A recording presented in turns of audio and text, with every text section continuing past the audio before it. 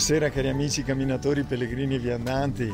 Martedì 20 giugno, la nostra 16ª e penultima tappa. Stamane siamo partiti dalla bellissima Gioi, che dicono essere stata un po' la capitale della Cilento di un tempo per i suoi palazzi.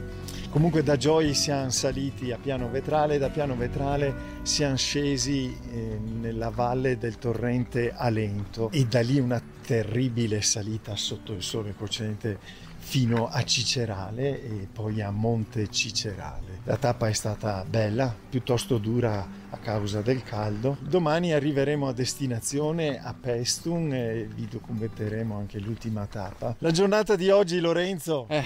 Abbiamo patito il caldo perché è arrivato il caldo qui e quindi salire mezzogiorno e mezza per una grande lunga salita sotto questo caldo è stato molto dura, siamo arrivati parecchio disidratati. E come se non bastasse, stasera dove siamo alloggiati non c'è la possibilità di mangiare, per cui dobbiamo farci circa 3 chilometri per trovare qualcosa da mangiare e poi rifarli naturalmente in salita questi 3 chilometri. Per digerire, ecco. Questa è la bellezza del cammini. Comunque finché non piove c'è questa bella temperatura, siamo a 700 metri d'altezza, in posti tranquilli in mezzo ai boschi. Non vi dico i profumi di questi giorni.